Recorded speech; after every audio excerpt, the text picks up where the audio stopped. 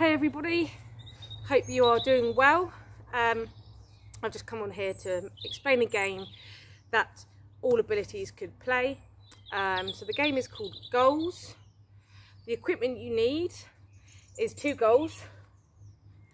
I'm using plant pots.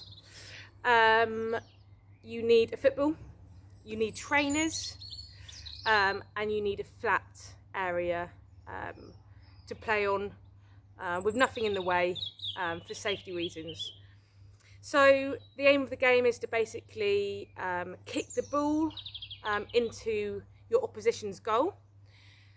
Depending on what ability you are, you're allowed 3 touches, you're allowed 2 touches, or you're allowed 1 touch. It could be first to 10, so if you get it through the goal, that's 1 point.